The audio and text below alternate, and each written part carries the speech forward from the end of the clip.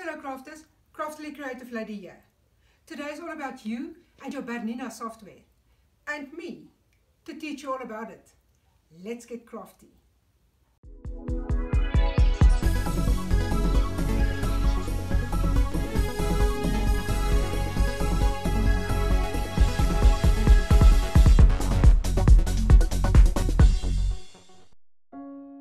Please note that the software referred to in this video tutorial is BERNINA Embroidery Software 8 DesignerPlus.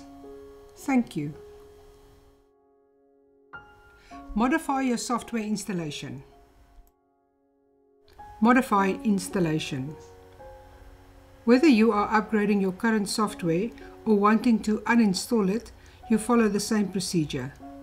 When you run the installation program again, it will automatically detect if there is an existing copy of the software on your system and give you an option to modify, repair, or remove it.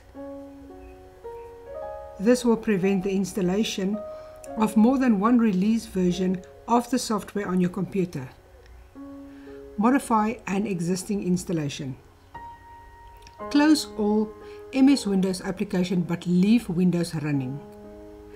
Insert the installation USB. If the software is already installed on your computer, you will be prompted to modify, repair, or remove. You need to choose one then. A note from me to you. Upon successful installation of the software and any additional MS Windows files that need upgrading, the complete screen appears. If you have selected repair as your installation option, currently installed components will be reinstalled.